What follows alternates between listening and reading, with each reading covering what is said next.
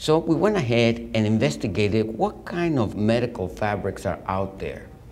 And as plastic surgeons, we're very ignorant about this. And I share with you this information because sometimes we choose a fabric that looks or sounds good, but we really have very little knowledge. So we went ahead and found out what was, the type of medical fabrics currently being used. And the compression fabrics are basically two types. We've learned that they're woven or knitted. The woven are not widely used. They got great performance, but their cost is way too high. The knitted is the most common, lower cost, and provides good performance. So within those knitted fabrics, we have two types, and they are classified according to their, process, the knitting process, such as warp and weft. The warp are yarn zigzags along the length of the fabric, very common in medical, fabrics, and the weft is yarn zigzags along the width of the fabric, and those are the ones that most commonly used in hosiery, in panty, used by women. Now, the warp knitted fabrics are basically either tricot or rachel.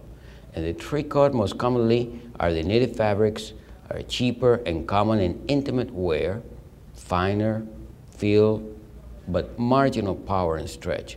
The rachel is the most common medical fabric.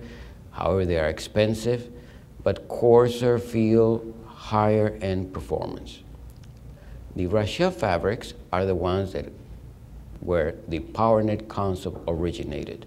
And these are the most common post-operative fabrics, high length, low width stretch combined with high length, low width power, easy to make, and are a little bit less, expensive. Now to summarize what I've just told you, again, the knitting is the process of interlooping of yarns to form a textile structure. And again, the difference between the weft and the warp, whether this process is done, in an horizontal or in a vertical fashion, as you see here. I've also learned that what they call power is the squeeze that the fabric is able to impart to any specific given part of the body. Now, so we end up with these two types of fabrics, power knit and ComfortWear fabrics. They both are made of the same raw materials with the warp knitting, that means a vertical process using either hard yarn nylon or the stretch yarn spandex. Now in PowerPoint, the core structure is placed on the hard yarn, and in ComfortWear, the core structure is placed on the spandex. Now, to put things in perspective in a very practical way, where you say, okay, I understand that there are two types of fabrics, but who makes them? Who produces them? Well, I can tell you that I've learned that power knit is the fabric that has been used by almost all the manufacturers, from Design Veronique, Mentor, Rainy, CD, Clearpoint Medical, Contour, Jobs, etc. And the Marena group has the only material that is called ComfortWear.